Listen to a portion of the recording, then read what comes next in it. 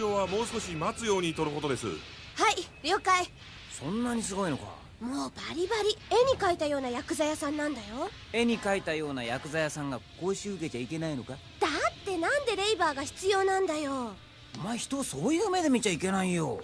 ああ、この間どうも。どうも。これ今日は何見せてくれまんねん。あのレイバーを撤去するんだ。You should be expecting us. We called ahead. Then who the heck are you two?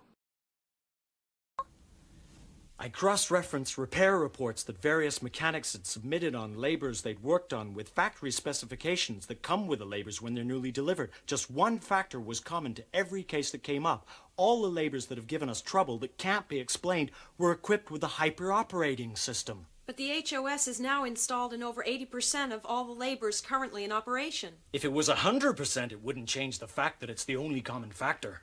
There's another thing. There have been cases of labors running... I went through all the cases where a labor went berserk. I cross-referenced its manufacturer, maintenance records, background of the operators, and all other data. But the only thing I was able to find was one common denominator. Irregardless of who the manufacturer of the labor itself was, it seems they were all running Shinohara Haas. But over 80% of all labors have now been upgraded to Haas. Yes, but we also shouldn't disregard a 100% match like this. It was also clear labors going wayward became frequent about 2 months. It's called the first, but it's basically just an Asuka 95 civil engineering labor that's been upgraded.